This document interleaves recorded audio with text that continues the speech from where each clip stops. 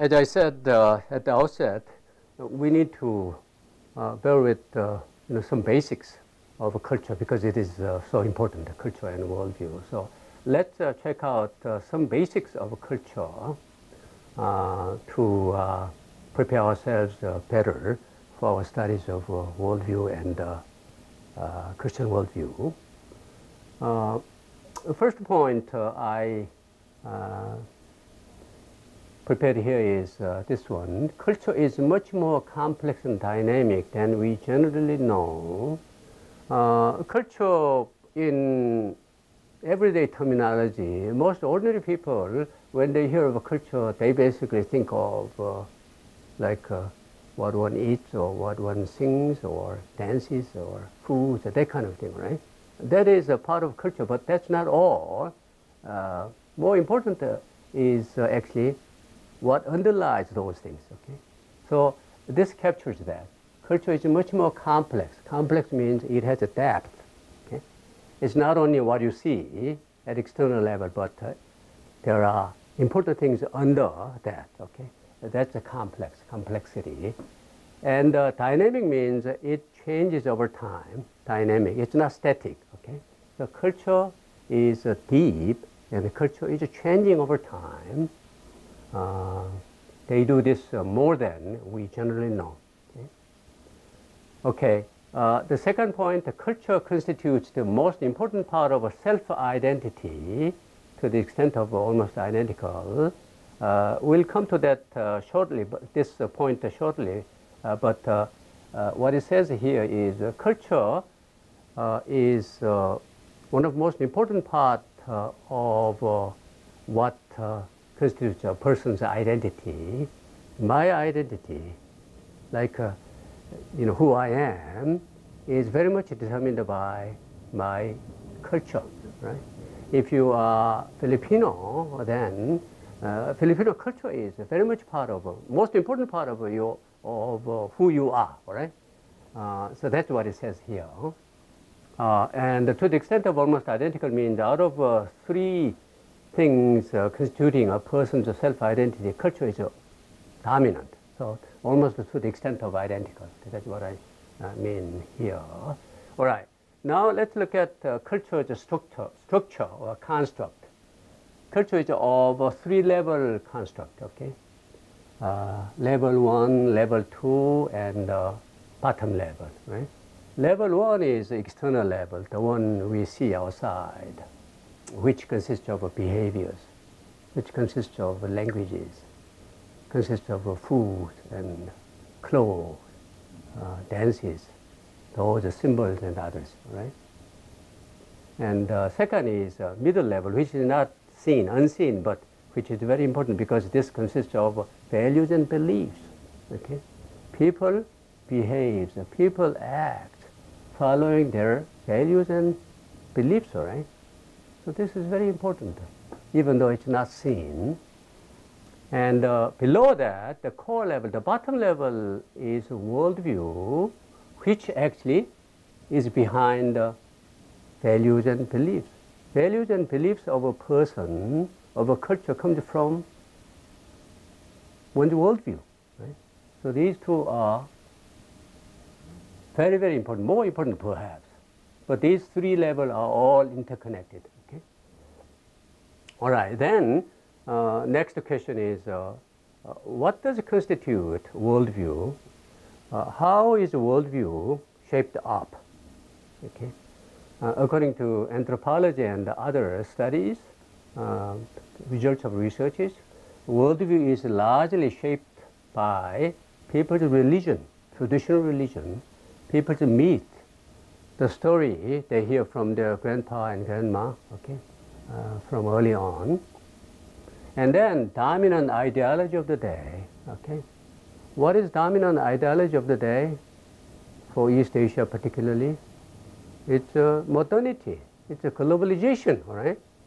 It's economic development, for example. These are dominant ideology of the day, and these three shape up worldview, okay? Of these three, these two, people's traditional religion and then dominant ideology of the day are more important. Okay? All right, this is looked at by way of schematic. I'm sorry, this is the schematic. The insides are in Korean, and this I draw from my published book, published in Korean, and I have no technical capacity to change this into English, okay? But this is okay, because here are all, explained in English, okay? Self-identity and culture, right? One of the basics of culture. Culture and self-identity. Self-identity is formed by three things. First thing is a common human nature, right? We are all human, right? We all share human DNA. Is there anyone who here has monkey DNA? No, right? We all are human. So we have a human nature, common, all right? But we as an individual are also different because of our personalities, okay? We have a different personalities, characters, all right? So these two, and of course, culture. These three form one's self-identity, right? And of these, culture is predominantly important, shaping up one's identity. These three forming one's identity, okay? All right, continuing this three levels of culture. External level, here again in Korean, but these are, in English these are what go in here. External level, cultural products, behaviors, language, symbols, and rituals. Okay? Symbols include language, okay? Rituals include a lot. Worship services, baptism, all those things, okay? These are what constitute external level of a culture. And below that, in the middle level, are values and beliefs, okay? One's values and beliefs are so important, okay? And these are the driving forces of these, okay? And these values and beliefs are shaped up by worldview. That's why worldview is called the core of, culture, okay, bottom level. And out of these three, the only level one is seen. Okay, other two are unseen because it's below, right? Okay, now the next question is what does constitute worldview? Okay, worldview, the last one, the bottom level culture is largely formed by people's religion, myths, and dominant ideology. As I said already, of these, traditional religion and ideology are more important elements than myth. Okay. All right. Let me just a little bit. Okay. Traditional religion. For example, in Philippines, most of Filipinos they have Catholic, right? Traditional Catholic, old-fashioned Catholic, I should say. Okay, that's a Filipino, most of Filipinos' religion. But Filipinos, in addition to Catholicism, most of them are also, they have their own view of the world, which is quite animistic. Okay, animism is very important, particularly among tribal people, right? So that's our preaching and mission context. If you visit, for example, tribal people to teach Bible and to preach to them, then not only Catholicism of Philippines, but perhaps more importantly, their animism, animistic worldview is more important. That is a more important context for your preaching and teaching, right? So you have to touch on that. Okay? You have to change that, transform that by the power of gospel. From now on, we move into the more specific contents of worldview. As I said at the outset, worldview answers, or worldview addresses big questions, okay, of the life and of the world. And these big questions are called also foundational questions, because that makes up, the world. Okay, foundational questions, worldview answers. So we need to know what these are.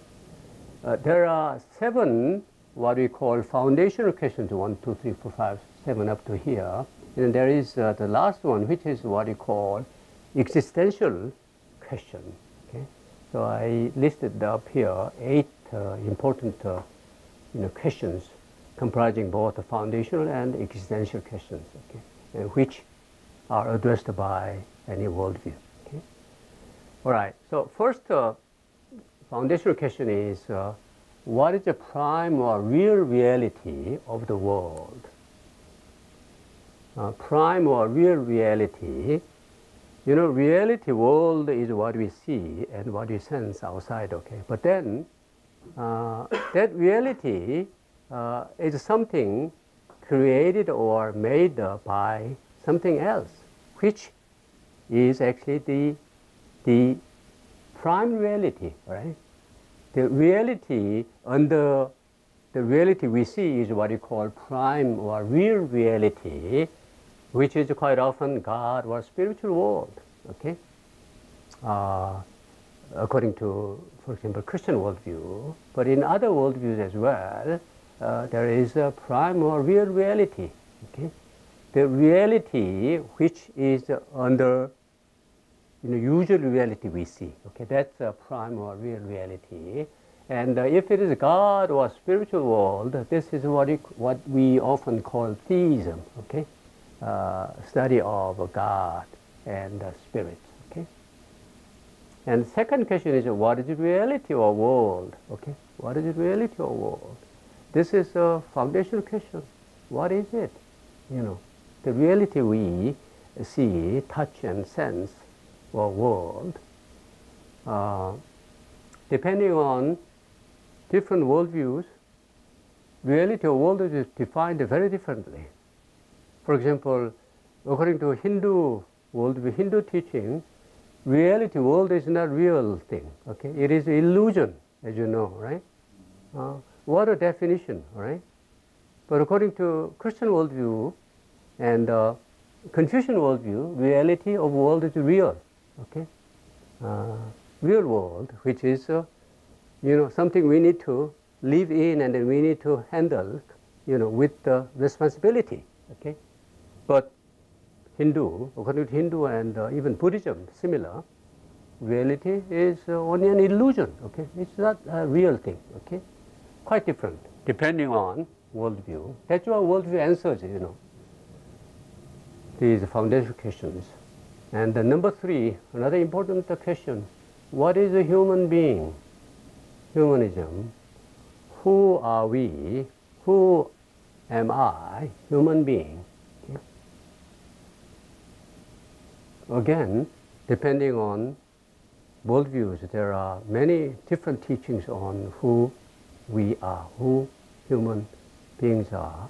Just one quick, thing I would like to say here is only Christian worldview, gospel worldview, views a human being as most important pinnacle of creation, but it says that human being has a duality of a nature, human nature, okay? Both good and bad, okay?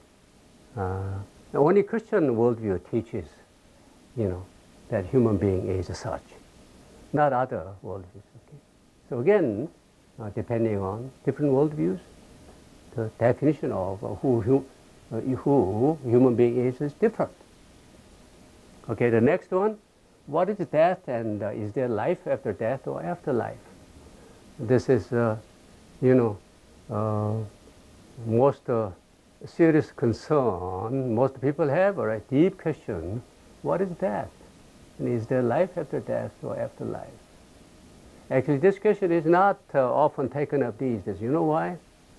Because modern people those people who are stuck with science and technology and all those good things, they are so afraid of that they don't want to take this up. Okay, they usually avoid it, as you know very well, all right?